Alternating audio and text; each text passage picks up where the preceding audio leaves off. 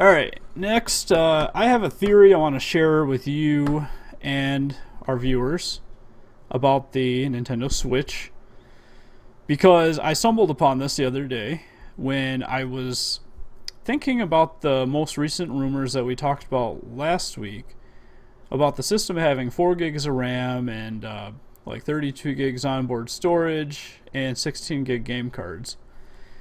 Because even though I love Nintendo, it kind of baffled me a little bit. Like, I was trying to wrap my head around why on earth Nintendo would go with those kind of specs when those are so obviously like less than the competition. Now my main reasoning for being concerned about this is that their new president has actually stated before that the NX at the time, when he was talking about it, was in sync with the times in terms of hardware. So when I heard this rumor and I thought about that statement, I just couldn't see 4 gigs of RAM is in sync with the times when 8 gigs is a standard right now. It just is like, that doesn't make sense. So I got thinking. I wonder how powerful and what kind of specs the absolute best tablets in the world have right now. Retail tablets. So I did a Google search, checked out a few lists of the top like whatever most powerful tablets. And pretty much the same 2 or 3 were at the top of each of these lists on various websites. And the number 1 was usually the iPad Pro, and number 2 was the Google Pixel C tablet. When I looked into the Pixel C, I noticed the price was very similar to the Pro, which leads me to believe they're probably pretty similar in terms of spec.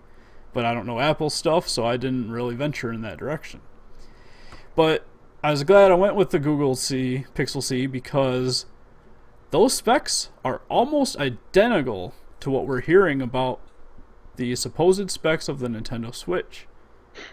Are they running Tegra? Yes, Tegra X1 has 3 gigs of RAM, and they come in a variety of storage options, obviously, like most tablets do. And it had like obviously micro SD card support and stuff, and the tablet screen resolution was crazy high. It was I think it was like 1800p basically, like 2560 by 1800. Kind of not quite 4K, but way higher than HD. You know, some weird resolution like that. So when I saw this is where I was thinking, man, I think Nintendo might actually be building a high-end gaming tablet, or in other words, a tablet built specifically for gaming. I knew that if I said this on this podcast, and I know it's going to happen now, that people would be in an uproar. Oh, it's going to be all mobile games, blah, blah, blah. And you know what? For you guys, I have an article on pixmotion.com you can read detailing why that absolutely would not be the case. Even if this is literally the Pixel C wrapped in a package that says Nintendo on it, it's not going to be mobile games. That doesn't mean some mobile games won't be there, because I'm fairly certain that's the world we live in anymore. But, and see that that reaction is exactly what I expect. So here was my thing. In the article I discuss what is it about mobile games that's so groan inducing. And there's like 3 or 4 main points that I came up with. For one, it's the simplistic and crappy, usually, controls, because all they have to work with is touch and tilt. The touch and tilt methods are just pretty much garbage for most game genres that we play on consoles. Like, I agree there. try playing Shadow of Mordor with a touch controller. It's not going to work out too well. There's just too many buttons and stuff, or Assassin's Creed, or pretty much any shooter. And so there's one problem, right? And then there's the whole issue with the free-to-play model that so many mobile publishers and developers follow, which is a freaking blight on the industry.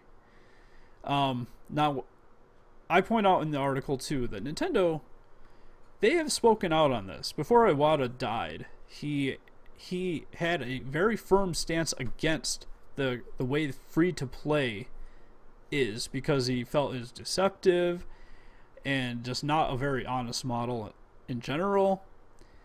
And I couldn't agree more. And so when they started doing free to play kind of stuff, they called it free to start. So that didn't imply that this game was free and you could play it all you wanted, but you had to earn X amount of coins before you could play more, and then you're gated from playing more until you paid up, and ads galore and all that crap. Nope, they just said you can start playing for free, and after an X amount of time, then you can choose to buy it, which is basically a demo. And that, to me, that's fine. Yeah, and that works. It works good. Technically, Pokemon Go is that. There's a lot more free aspect to that than there is paid, but it is free to start. Then there's things like battery life and the lack of an actual controller and stuff like that. I go through a whole bunch of different stuff in the article. But the bottom line here is just, I think that they are building a tablet, and I think that they're aiming to fix the mobile gaming market. Well, if anyone can do it, they probably can. Yeah. Now, I know a lot of people are probably thinking right now that there's a lot of companies that have done this before. Attached a controller to a tablet. Razer's done it. That company that's basically making what the Switch is. I can't remember what that was even anymore. I feel like it was like Morpheus something. I can't remember. Whatever it was. But, yeah, I understand. A lot of companies have tried doing this. But it's like, they don't make their own games. And if they did, they wouldn't be Nintendo caliber games. Which immediately makes the Switch like a highly desirable tablet if you like games. Because that's where Nintendo's games are going to be. It's like, it's not the same as just picking up your phone and jumping on the App Store or the Play Store and picking a game. It's like, there's a lot of garbage in there. Google and Apple don't really give a crap what's there so much. Like, it's curated mildly, but not like it will be with Nintendo. Nintendo, they require their people to get their developers to have a license and this and that. Well, you kind of have to in some cases with Apple, with the developer. The developer account's only $100 a year, so it doesn't really stop a whole lot of people from getting one. Mm-hmm. Whereas I do believe Nintendo actually has to approve you. Yes. Same thing with Sony and Microsoft. Yeah. Well, Microsoft's a little more easier now to get in, to get on there, because essentially your Xbox One is a development kit if you want it to be. You have to, I do believe, join their club, but it's a lot easier than it used to be. Yeah. Now I want to present this analogy to the Ouya. We all know what the Ouya is because of its Kickstarter success. It was a huge success. And it was actually really exciting leading up to its launch. It was exciting because it had like this crazy new super powerful mobile chip, being the Tegra 3. And it was all mobile. It was essentially phone technology in a small box. but it was all being designed as a game console that was free and open. Not, the box wasn't free, but you get what I mean. Open source, basically. So it bombed. Right? Big time. We all know this. It bombed hard. But when you look at the reasons why, it's not because the hardware sucked. It's not because the hardware was mobile even. It's because Ouya themselves, they didn't make any games, which means that there was no set standard for quality on that thing. So, like, whether you know it or not, like, you probably do, because I know a lot of viewers might not realize this, but when you buy a console, those first-party games are really important because of the fact that they show what should and could be done on those respective consoles. Whereas if they don't have those, third parties are free to do what they think is most worth it. So imagine how hard EA would try with Battlefield if there was no Gears of War or Halo. Same thing could be said with Call of Duty. Like, they wouldn't have to try so much if there wasn't those first party console exclusives that were like setting a standard, setting the bar for what those types of games should be. Or like the new Tomb Raider games. I mean, I know that genre essentially was started by Tomb Raider, but Naughty Dog kind of kicked it in the ass with Uncharted. Yeah, and even Uncharted 1, though clearly hasn't aged as well as the 2 or 3. Yeah. But back at during that PS3 launch, that was a stunning looking game. Like, it was insane how good it looked. And a lot of PS3 games followed suit because they had to. Same could be said for Killzone 2, actually. Yeah, and that another still PS3 looks launch good in my title. opinion. It does, and that's my point. Is that without those first party exclusives, you don't have anybody setting the bar, anybody setting a standard, and then that's where the Ouya failed. They did not have anything set. So what they ended up with was a lot of shovelware. I hate to say that word, but it's true. It's shovelware from Android because it was based on Android. And Ouya wasn't stopping them. Yeah, so basically though, since Nintendo has essentially their entire back catalog and their IP, they're kind of showing, here, you need to beat this. Yep. And not only that, but because the Switch has the dedicated controllers, every single one come with it.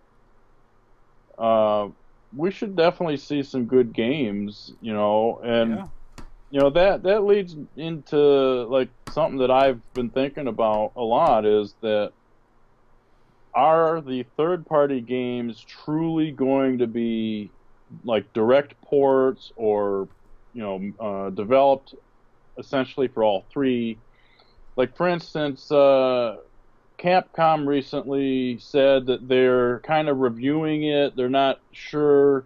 Like, for instance, with Resident Evil 7, they're not sure if they're gonna put it on there, but they have games in development that will be on there, but not necessarily Resident Evil 7. They're looking into it.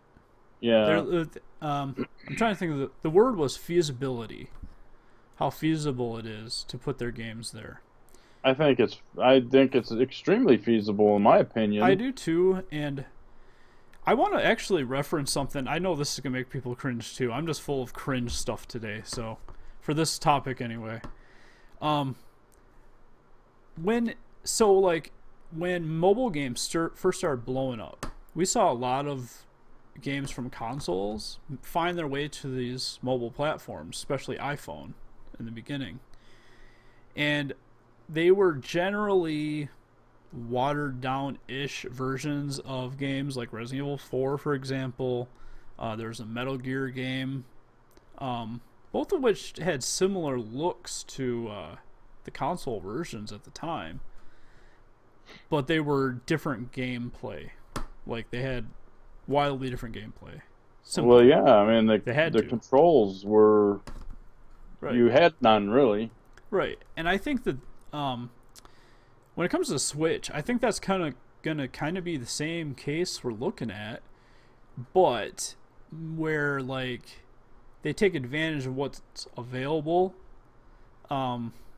which I guess you could say about mobile games too, except for with the Switch, you have more than touch and tilt. You have a full controller, or two in some cases. Heck, we don't even know if it has, touch and tilt, confirmed.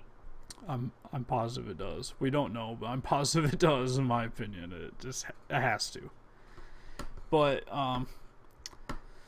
yeah, I think that's what Nintendo's doing, because when you look at these proposed rumored specs for the Switch, it lines up perfectly with a top-end tablet. Now, that tablet is well over $500, but I think if the other rumor proves to be true, that it's a 720p screen and 6 inches, which does look about right, then that cost is reduced dramatically right there. Yeah. And we don't know what iteration of the Tegra X1 or 2 this is. Like, this could be a 1.5 or a Tegra X2 or something like that. We don't really know. And that could play a big role. It could actually be like a 2.5. Yeah. Something that Nintendo paid extra money for to make it last longer and perform better. But I'm gonna say that it's probably a Tegra X 1.5. I think so. I think it'll be a Tegra 1 or X1 that has the upgraded Pascal graphics. Yep. In it. I think so, and I think that I think before everybody just shoots down this idea and with hate and everything, just go read the article. I'll link it in the description, and definitely comment on the article too. Yeah. And leave some comments on this segment. We'd love to hear what everyone has to say. Yep, definitely. Whatever. Definitely take a look at the article before you make up your own assumptions about this theory, because I think there's a lot of valid points to consider, and it's all in the article. I think this one's probably dragged on long enough, so we need to move on, but definitely check out the article and leave us some comments. Yep.